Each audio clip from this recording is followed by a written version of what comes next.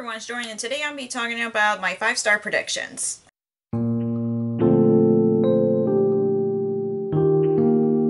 I like talking about my 5-star predictions, and I have more 5-star predictions that I'm going to be predicting today. I know, I think all the books that are on my TBR are 5-star predictions, but these are the specific ones that I'm hoping will be a 5-star read. But let's get to the 5-star predictions.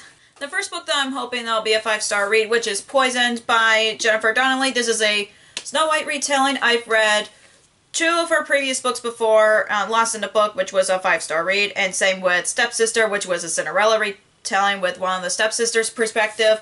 And I do hope this is a 5-star read just because I really like a lot of her books, but I know she got one that just came out this year called Beastly Beauty, which I'm really curious about. And yeah, these books are really, Stepsister that I've read previously. It was a very quick read, and I'm hoping this will be a 5-star read. So yeah, I am predicting that this is going to be a 5-star read like the previous books that I've read by her.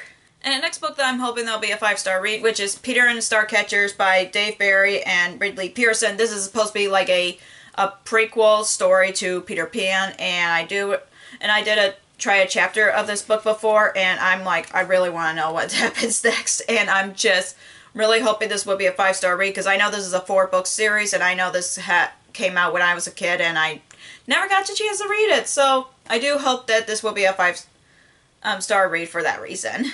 And the next book that I'm hoping there'll be a 5-star read, which is Heartless Hunter by Kristen Sorelli. I'm sorry if I butchered the author's name, but this is supposed to be like compared to Serpent and Dove, which has witch hunter kind of story, but I know it's supposed to be like different from Serpent and Dove from what I remember from the plot. But I do hope this is going to be a 5-star read just because I know I love Serpent and Dove, and since this is compared to Serpent and Dove, I'm hoping it'll be a 5-star read for that reason. And I know that some books I get from book boxes, some of them end up 5-star reads for me anyway, and I do hope this is going to be one of them.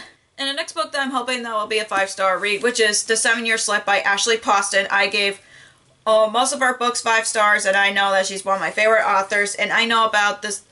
This is about a woman whose aunt passed away, and then she finds some random guy in her aunt's apartment, and he's supposed to be like a time traveler. And I did read like at least some of this, and then I DNF'd it, but I do really want to read this because I know I liked what I've read so far. I just wasn't in a mood to pick this up, and I do hope this is a 5-star read, just like her previous books that I gave 5 stars.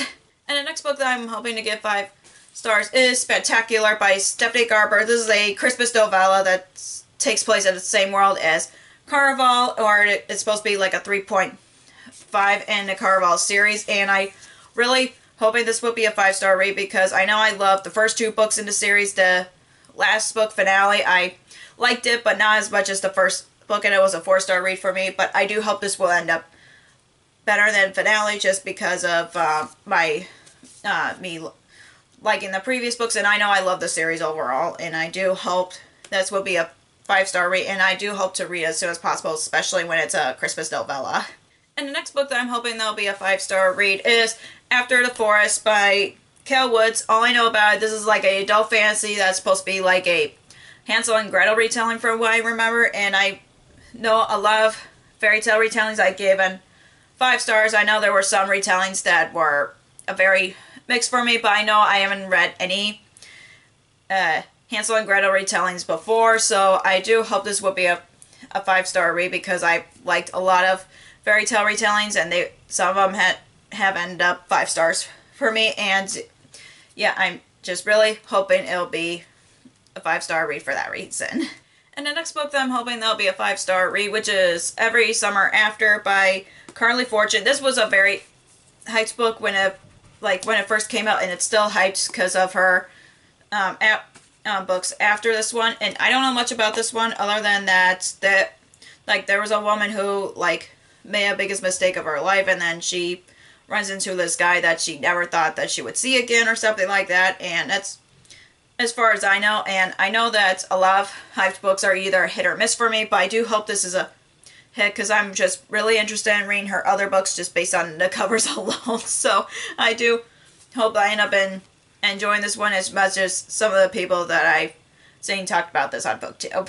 And the next book that I'm hoping there'll be a 5-star read, which is This Dark Descent by Kaylin Josephson. I'm sorry if I butchered the author's name, but all I know about this book is it's supposed to be, there's like a horse race going on, and I know that this is based on a Jewish mythology from what I've heard, which I haven't heard many people talk about mythology in the Jewish culture, and I'm just really curious about it, and I know that I'm hoping that this will be a 5-star read because I haven't heard many people talk about this on BookTube, but I know that it just sounds amazing, like the story and everything, and I just really like the Alcree edition, but I'm just really hoping that I give this 5 stars, and I know that the sequel to this is coming out either this year or next year, and I do hope I'll enjoy so I could read the sequel.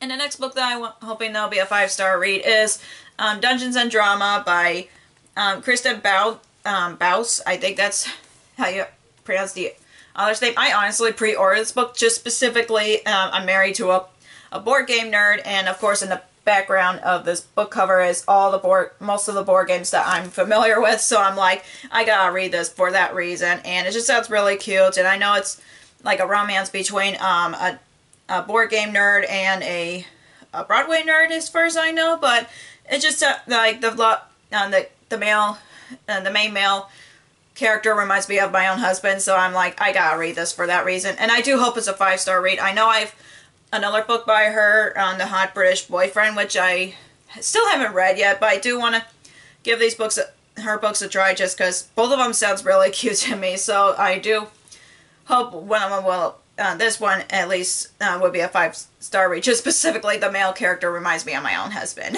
And the last book that I'm hoping to give 5-star is The Queen Will Betray You by Sarah Henning. This is a sequel to The Princess Will Save You, and you haven't read the first book. The first book is a Princess Bride retelling, except Buttercup will be saving Wesley, that kind of storyline, and I love the first book so much that I do hope the sequel will be 5 stars as well, and I do love the characters, I really love the world, and I'm just really curious about it, and I know that third book came out a few years ago, and I do want to read the whole series, and hopefully I enjoy the whole series because I love the first book so much, and I hope that I'll love this one as much as the first book. So that is all for my 5-star predictions. If you enjoyed this video, give me a thumbs up and comment down below what your 5-star predictions are, because I would like to know. If you haven't already, click the subscribe button and click the bell icon so you'll be notified when I post new videos. Also, you can follow me on social media like Facebook, Twitter, Instagram, and Goodreads, which all links will be down below for you guys. Thank you so much for watching. I'll see you in my next video. Bye!